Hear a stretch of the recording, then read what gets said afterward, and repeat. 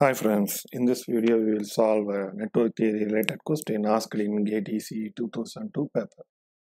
The question is, in the network of the figure, the maximum power is delivered to RL if its value is 16 ohm, 40 by 3 ohm, 60 ohm and 20 ohm. Okay, so this is what they have given. We have to find when maximum power is delivered to the load. This load resistor. So here you see we have a dependent source. Whenever we have a dependent source, we have some different procedure. Here they ask what is the value of RL. So value of RL for maximum power is nothing but to have a maximum power transfer.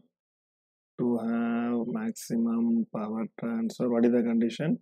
The RL should be equal to RThevenin. So I have to find RThevenin first. So that is the answer.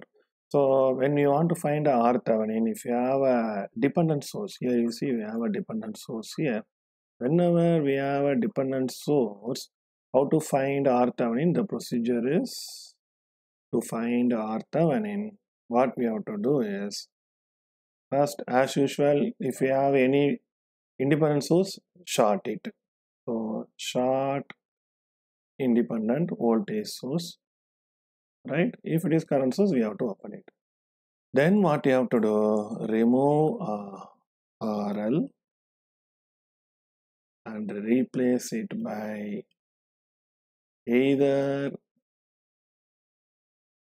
1 ampere voltage source or 1 ampere current source, 1 ampere current source or 1 volt voltage source.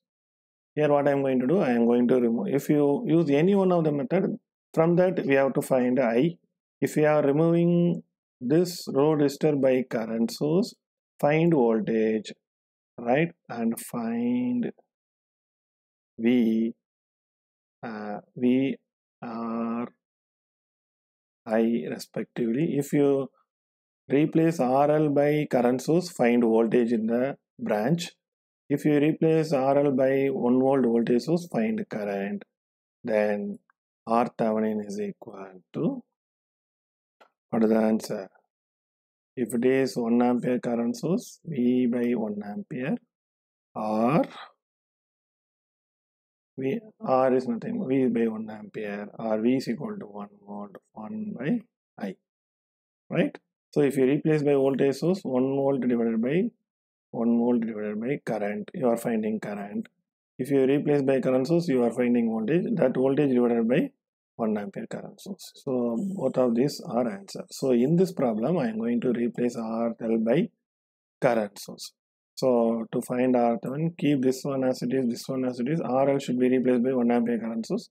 This is independent source, I have to short it. So the circuit is redrawn like this. What is the thing? So this is 0.5 I1. Then it is 20 ohm. Then I am going to replace this load resistor. Here we have a load resistor, right? So replace load resistor by 1 ampere current source. When we have to use this method, this method should be used when you have a independent source in the circuit. So 1 ampere current source. Here I1 40 ohm, this independent source should be shorted. So I1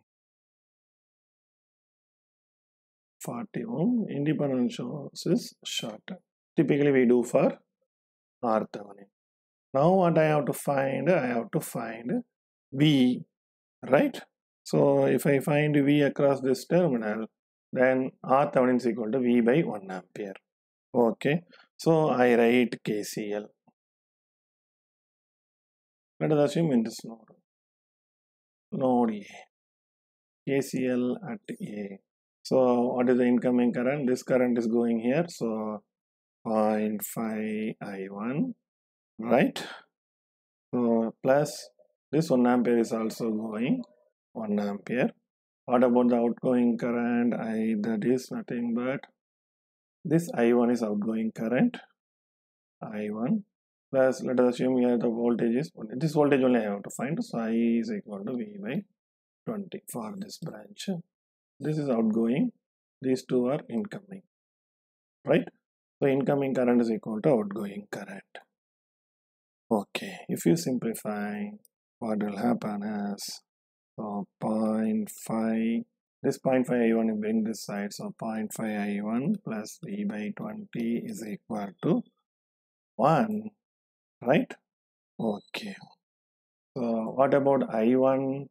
See, here we have one independent source, so we are having we need two equations. So I1 I don't know, right? So this is the equation.